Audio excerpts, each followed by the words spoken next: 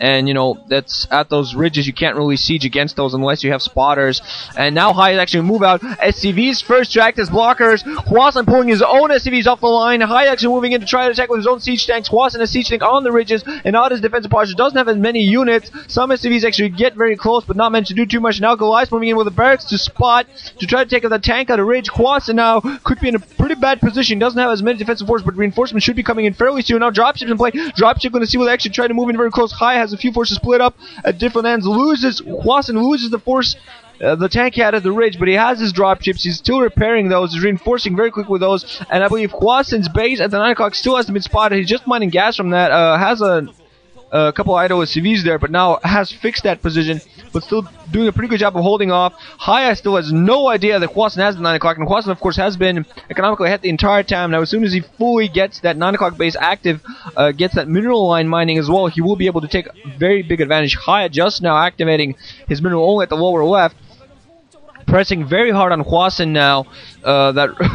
Spotting barracks being attacked by Wraith. Of course, nothing really. Unless that Wraith moves in very close, as it did right there, gonna get a couple of shots at it before it flies back. But HiyA trying to reinforce his surround that is trying to do his contain, killing tanks on the ridges. Very small, using scans very smallly to kill tanks on the ridges just to make sure that Hwasin cannot push out. HiyA, I think he's just waiting for some reinforcement troops. He can't just have siege tanks. You need a couple of forces to help alongside on the ground.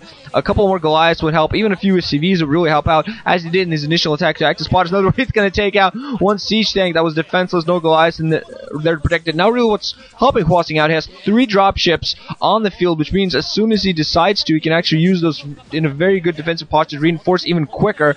Now the spotting barracks moving, HiyA actually deciding to move in for full frontal attack, is going to lose his spotting racks, and actually loses a few forces, losing his racks, and now he doesn't have any spotters unless he moves some forces into raid. Now he has more tanks moving in to help support, and actually Hwasin going to lose his raids, trying to move some dropships forward, but far too many Goliaths on the ground. And actually now HiyA is going to penetrate the position. Hwasin now going to be in a lot of danger. Goliaths coming in very, very close. Hwasin adding even more factories, trying to reinforce some forces. Doesn't have really much in the way of helping him. He's got a lot of Goliaths out in the field, but they're very, very siegeable. They're not going to be able to run in and kill a lot. He's going to be forced to pull his SCVs off the line inside of his natural expansion. And just as those Goliaths have been waiting for more tanks, is going to probably, yes, most likely is going to lose at CC. He floats it up, but the Goliaths should be able to take it down with their Terran boosters. And Hwasin, apparently thinking of going for, okay, want to do something with dropships, and actually decides to fly those right into the troops that HiyA has. He's going to try to clear this up. More SCVs and tanks come in for HiyA, moving in with dropships as well, just in time. Clear up everything that Hwasin has. Hwasin now in terrible position, moving a couple of SCVs to try to take some shots, try to delay HiyA from moving up his ramp. He's going to siege engine ramp again, going to go for an attack with his dropships. There are no Goliaths on the field for HiyA, so we can see actually try to drop some forces. I just don't think Hwasin really has much in the way of that. HiyA at this point only has 3 tanks to do, 2 tanks, I correct myself, to attack. So Hwasin is going to be able to hold off an attack on his main, but still in a terrible position. Does have the 9 o'clock base mining, but has lost his natural expansion, trying to establish, I believe, a mineral only at the upper left, and his 9 o'clock gets spotted. Goliaths move towards the 9 o'clock. Hwasin has nothing to help reinforce. No dropships moving in. He is going to need to do something to help him. I guess, yeah, these dropships are on the way, but he's going to lose so many SCVs in the meantime. Those 3 Goliaths are going to be able to bring hell to that position. He has established a mineral only at the upper left, but still in a horrible position. HiyA also reestablishing yet another mineral only at the lower left-hand position. There's also that double gas, I believe, very close to that position that should be able to take down to help himself. I'm not actually sure if that's a mineral only. There might actually be a gas at the lower left position, but never mind. Hwasin, oh man, he's not in a good position, decimated, no mining going on there. I'm not sure if he managed to save any SCVs or not to pull them off the line away out of harm's way. But in a horrible position at this point. His early economic advantage just didn't give him enough troops and just didn't manage to defend himself against the constant pressure that HiyA was building. Is now going to reestablish his natural expansion. He apparently had a building SCV that he was ready to float away. But still a horrible, horrible position. HiyA now also has a lot of dropships on the field. Scans going off. There were spotted dropships moving out. And Hwasin instantly decides to cancel whatever it is that he was doing, probably expecting forces to come barreling down, which they are actually not. HiyA now again going to move forces towards the 9 o'clock position, knows that he should be able to harass. There's nothing but 3 separated siege tanks and a Goliath to help defend HiyA with far too many forces, and Hwasin going to get his 9 o'clock decimated yet again. HiyA playing a great game of StarCraft here. So far, Hwasin doesn't have an answer to this, actually moving his dropships, and a counter-attack at the lower left. There's a random turret speed build everywhere by HiyA to catch these dropships. HiyA plating pinpoint, gonna get caught by some turrets. They're almost losing one of his dropships. There's another shot at the dropship. It's gonna be horrible. There are Goliaths on the field. Oh, but they don't catch the right dropship. So now Hwasin desperate to go out in the field and do some sort of damage, do some sort of counterattack. Now we're gonna see what actually decides that the lower left hand will be the answer to that. Has completely lost his 9 o'clock position. The CC including, I believe. Not even sure if he really he might have actually floated away, but I'm not so sure. Actually going to start off by putting all of his tanks and several Goliaths on the ridge just outside of HiyA's expansion. Has a couple of Goliaths there to help support. Going to use those, possibly going to use those dropships to actually act as spotters. Move some of them back as soon as he thinks maybe that something coming his way. Now HiyA actually moving 3 dropships towards the north position to start harassing there as well. And Hwasin desperate to do some sort of economic advantage, get one of his dropships almost killed. Never mind, killed. To act as a spotter, and now HiyA attacking the 12 o'clock. The 12 o'clock bases that Hwasin's thinking of putting up. He's in a horrible position now, trying to do some counter damage to attack this natural expansion, not being too successful. Now his Goliaths killing his mineral onlys. Dropships moving in again for Hwasin. I'm not really sure what he can do. He has to do some economic advantage. Actually, he has tanks sieging on the ground just outside the natural expansion, so he's thinking of going for it. It's going to force HiyA to do a lot of repairing. Scan going off, so HiyA is going to be forced to float his CC away out of his natural expansion, but now Hwasin is going to lose the CC at the 12 o'clock position, and he's got nothing but his men in natural expansion at this point to mine. HiyA instantly has reinforcements coming in to do whatever you might need to do, is building bases all over the place. Not really a lot of mining going from all of them, but still trying to do a lot to really get his economy going and up.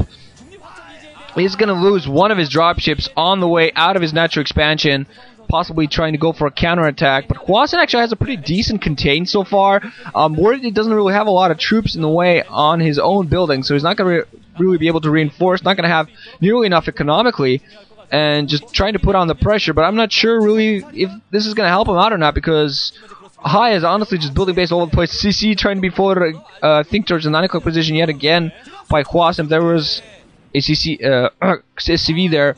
So, okay, the CC is going to land.